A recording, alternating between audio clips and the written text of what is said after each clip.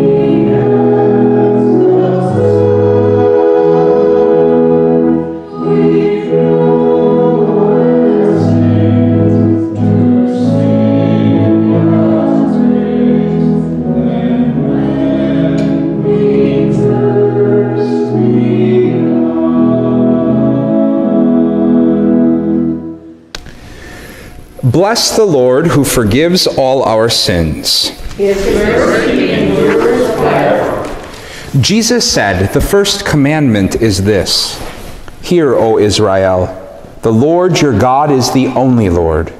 Love the Lord your God with all your heart, with all your soul, with all your mind, and with all your strength. The second is this: love your neighbor as yourself. There is no commandment greater than these. Let us confess our sins against God and our neighbor. Most merciful God, we confess that we have sinned against you in thought, word, and deed, by what we have done and by what we have left undone. We have not loved you with our whole heart. We have not loved our neighbors as ourselves. We are truly sorry, and we humbly repent.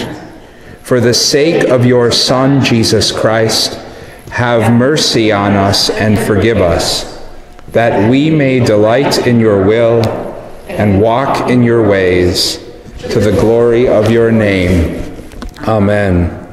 Almighty God, have mercy on you, forgive you all your sins through our Lord Jesus Christ, strengthen you in all goodness, and by the power of the Holy Spirit keep you in eternal life. Amen. Lord, have mercy. Lord, have mercy.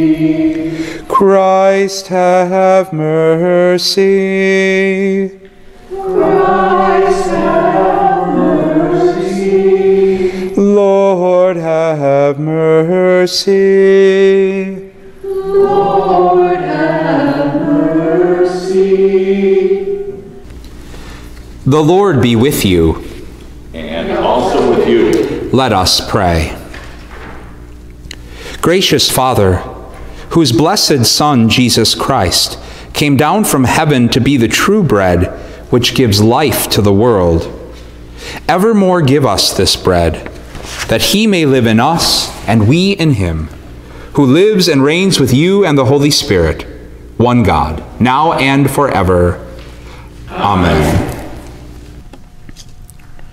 A reading from the book of Numbers. From Mount Hor, the Israelites set out by the way to the Red Sea to go around the land of Edom, but the people became impatient on the way. The people spoke against God and against Moses. "Why have you brought us up out of Egypt to die in the wilderness? For there is no food and no water, and we detest this miserable food." Then the Lord sent poisonous serpents among the people, and they bit the people so that many Israelites died.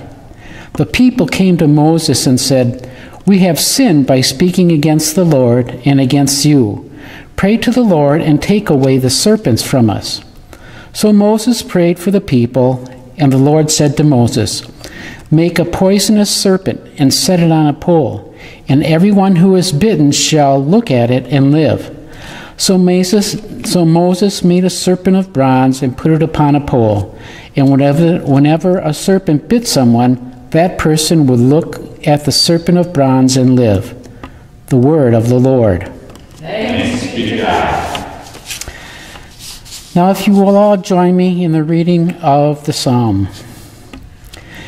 Give thanks to the Lord, for he is good, and his mercy endures forever. Let all those whom the Lord has redeemed proclaim that he has redeemed them from the hand of the foe. He gathered them out of the lands, from the east and from the west, from the north and from the south. Some were fools and took to rebellious ways. They were afflicted because of their sins. They abhorred all manner of food and drew near to death's door. Then they cried to the Lord in trouble, and he delivered them from their distress. He sent forth his word and healed them and saved them from the grave. Let them give thanks to the Lord for his mercy and the wonder he does for his children. Let them offer a sacrifice of thanksgiving and tell of his acts with shouts of joy. A reading from the letter to the Ephesians. You were dead through the trespasses and sin in which you once lived, following the course of this world, following the ruler of the power of the air, the spirit that is now at work among those who are disobedient. All of us once lived among them in the passions of our flesh, following the desires of flesh and senses, and we were nature children of wrath, like everyone else. But God, who is rich in mercy, out of the great love with which he loved us, even when we were dead through our trespasses, made us alive together with Christ. By grace you have been saved, and raised us up with him and seated with him in the heavenly places in Christ Jesus, so that in the ages to come he might show the immeasurable riches of his grace and kindness toward us in Christ Jesus. For by grace you have been saved through faith, and this is not your own doing. It is the gift of God, not the result of works, so that no one may boast. For what we has made us created in Christ Jesus for good works, which God prepared beforehand to be our way of life. The word of the Lord. Thanks be to God.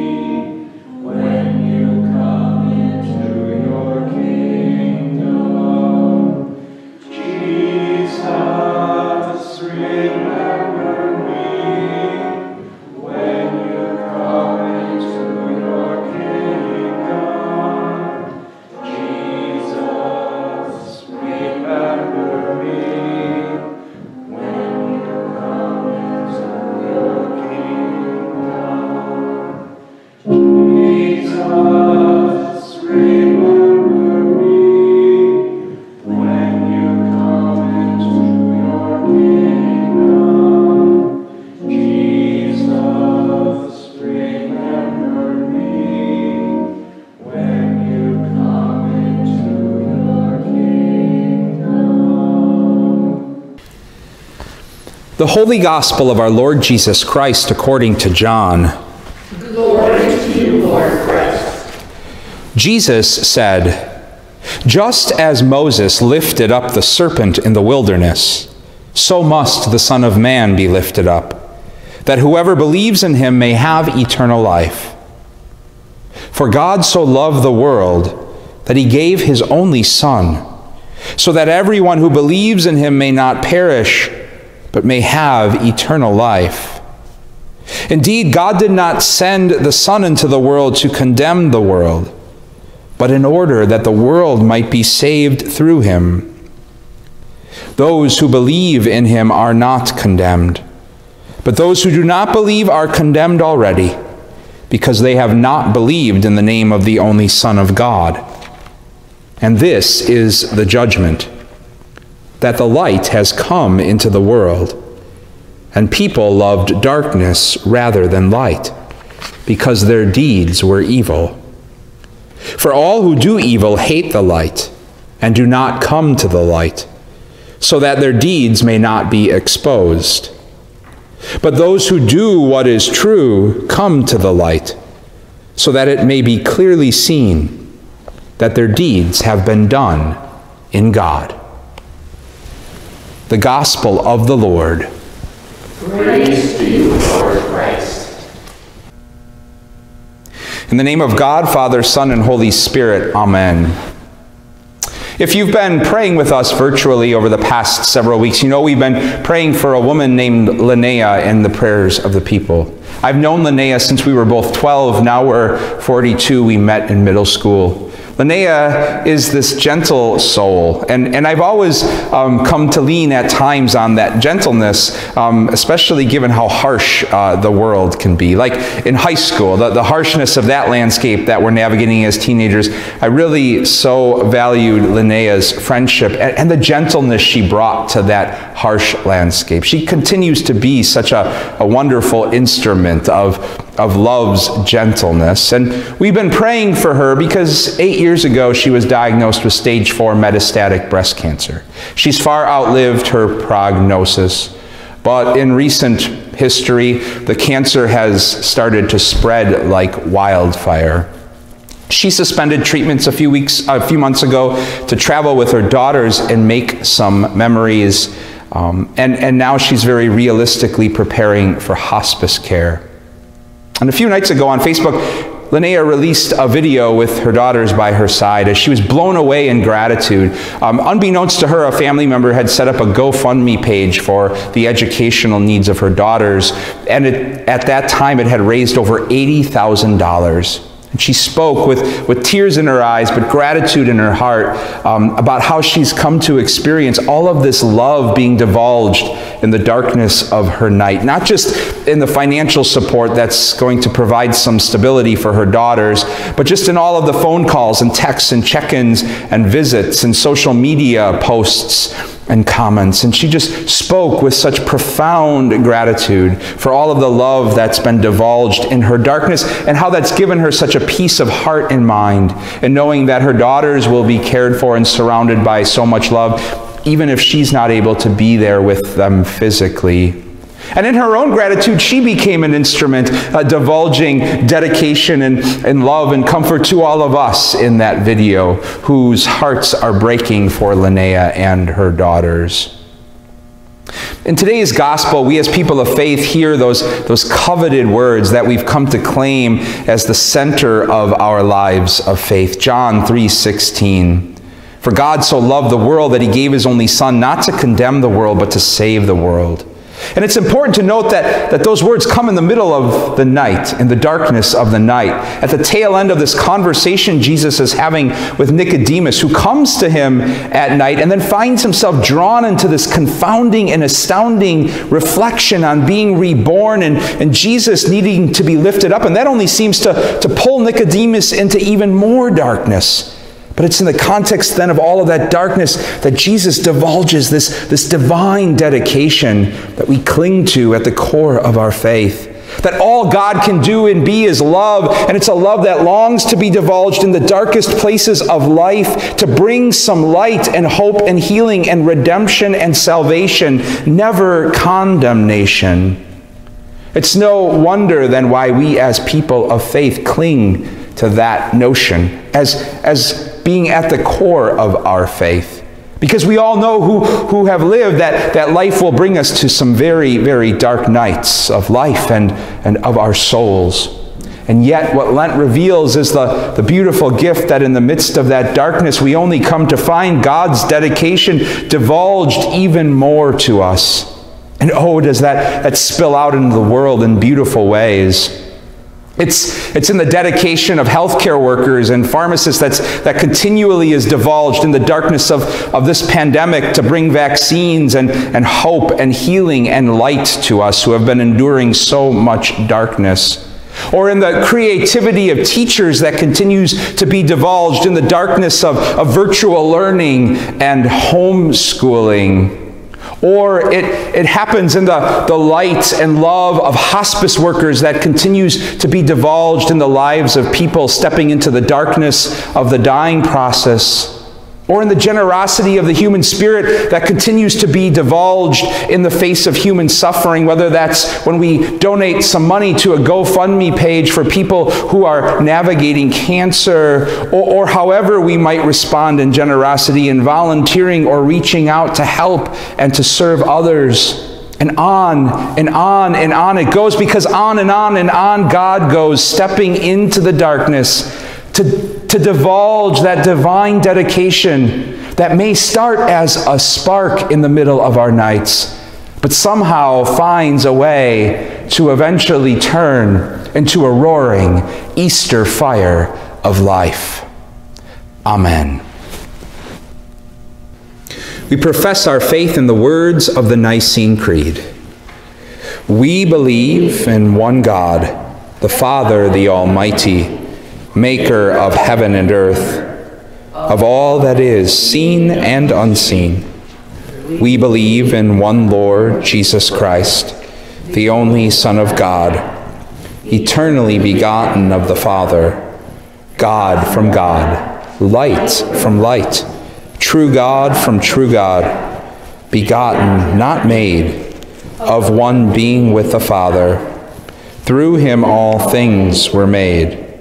For us and for our salvation, he came down from heaven. By the power of the Holy Spirit, he became incarnate from the Virgin Mary and was made flesh. For our sake he was crucified under Pontius Pilate. He suffered death and was buried. On the third day he rose again, in accordance with the Scriptures. He ascended into heaven and is seated at the right hand of the Father. He will come again in glory to judge the living and the dead, and his kingdom will have no end. We believe in the Holy Spirit, the Lord, the giver of life, who proceeds from the Father and the Son. With the Father and the Son, he is worshipped and glorified. He has spoken through the prophets. We believe in one holy, Catholic, and Apostolic Church. We acknowledge one baptism for the forgiveness of sins. We look for the resurrection of the dead and the life of the world to come. Amen. Again, always an honor and blessing to lift up those prayers you've brought to our attention. Mary asks for prayers for her mother Josie, who died this past week, and prayers for Mary and all of Josie's family who mourn her death. May they know God's peace, presence, and comfort. Christy asks for prayers for a co-worker, Natalie, who was recently diagnosed with cancer, for strength to meet the days ahead.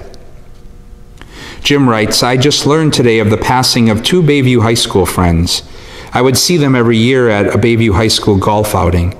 They were yearly participants and enjoyed the 19th hole, too. Tom and Keith are their names. May they rest in peace.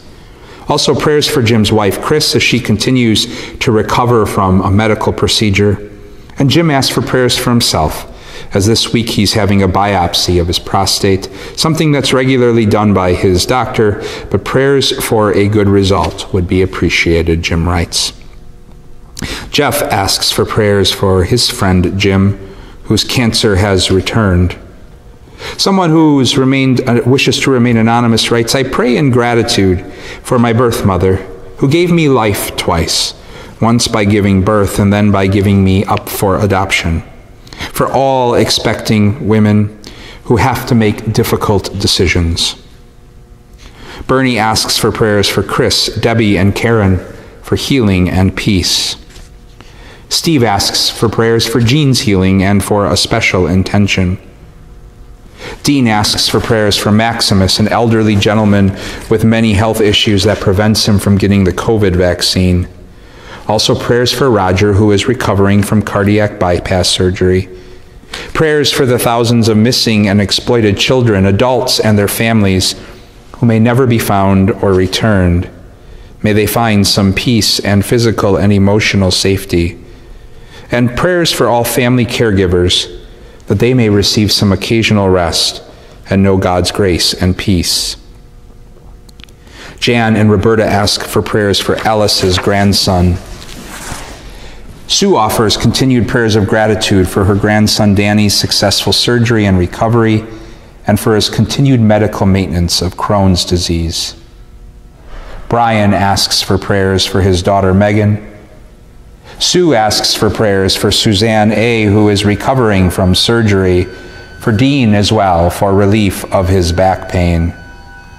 Pam asks for prayers for herself, as she is feeling sad and overwhelmed in life. Rebecca asks for prayers for herself as well and her boys as they're navigating changes in life. Megan Ann asks for prayers for herself for continued strength and courage to persevere. Carol asks for prayers for her son Matthew, who just graduated from Army basic training, for all women and men serving in the armed forces, at home and abroad. Julie offers prayers for Chris and her family as she heals. May God's healing power be with them, and may God's peace be with the whole family. And prayers for Rebecca and her family as they walk through times of change. May God's love and peace be with them. Emma asks for prayers for 2 co-workers, Carrie, who just found out she has thyroid cancer, and Katie, who found out she has cervical cancer. Both have little children at home, which makes the issue all the more stressful. Cheryl asks for continued prayers for her son Alex and his physical and mental health, for everyone struggling with depression and loneliness. Amy asks for prayers for Linnea and her family, for peace and strength as they face the dark journey of cancer together. Brigitte asks for continued prayers for her son Andy, who's struggling with lymphocytic leukemia. Denise asks for prayers for her nephew Logan, who recently was in a very bad ski accident and broke his right forearm in many places. Unfortunately, he's right-handed and is studying in college to be an airplane mechanic, so he needs his hand to be able to work. Prayers for strength to meet the days ahead for Logan and for a full and complete recovery. Also prayers for Steve, who's still being treated for brain cancer, and prayers for Sharon, who's recovering from orthopedic surgery. We hold in our hearts and prayers here at St. Luke's some sick and homebound parish members, Chris, Bertie, Pat, and Patty. And also in joy, we celebrate with Carmen and Abby as they're navigating pregnancy with twins, a high-risk pregnancy, so prayers for them, but that they may have a safe and happy and healthy delivery. And for Laurel and Walter preparing for marriage here at St. Luke's. And now I invite you to take some time and offer the prayers you're holding in your hearts to our loving and listening God.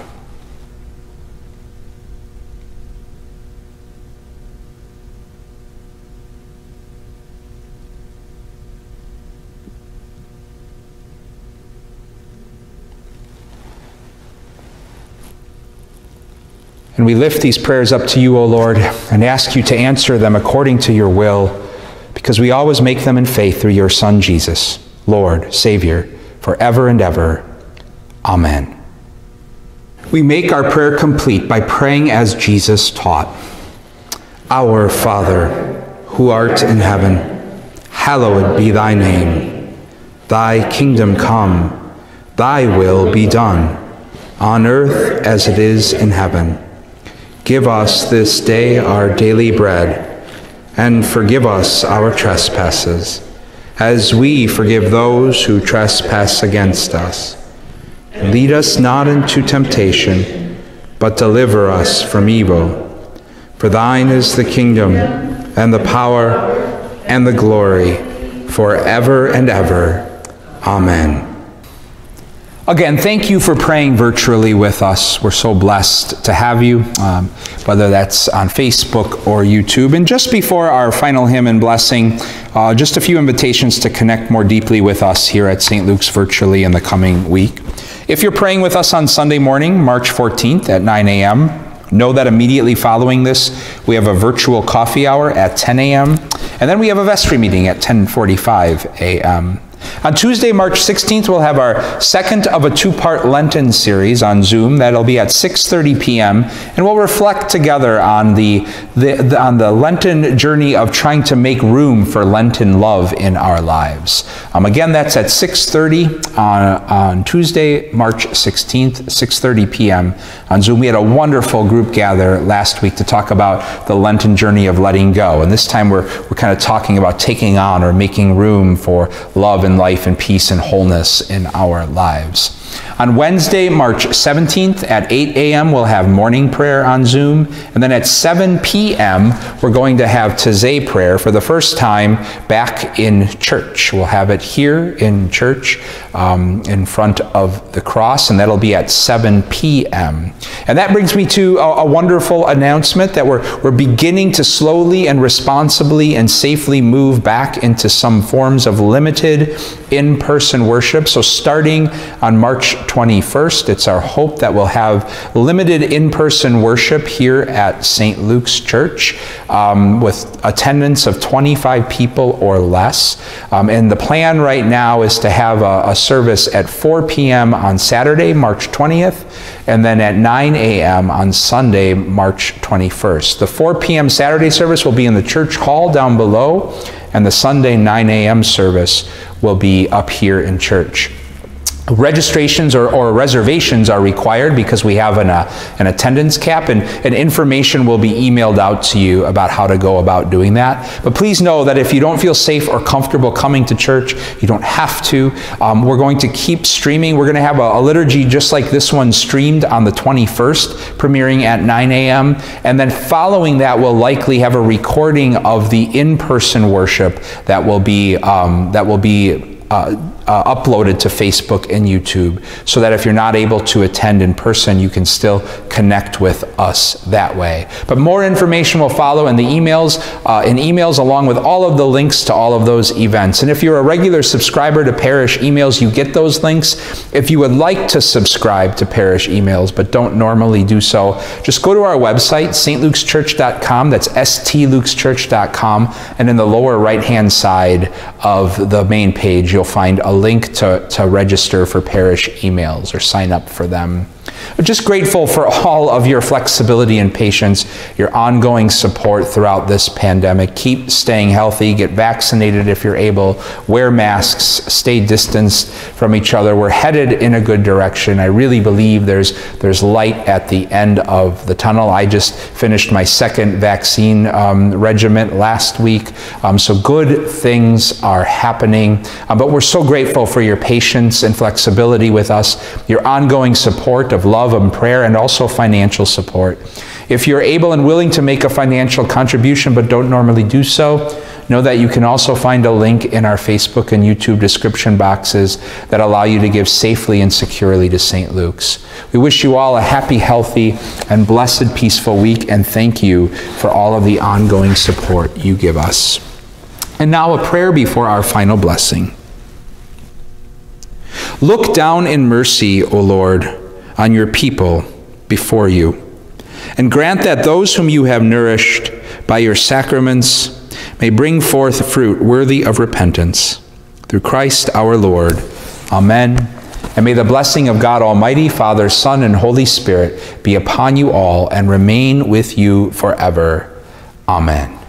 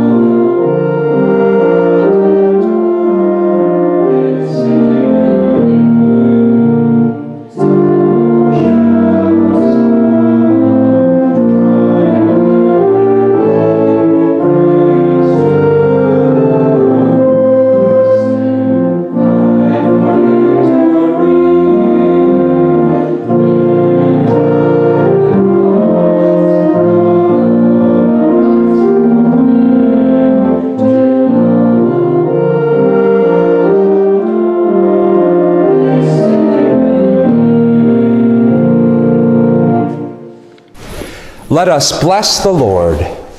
Thanks be to God.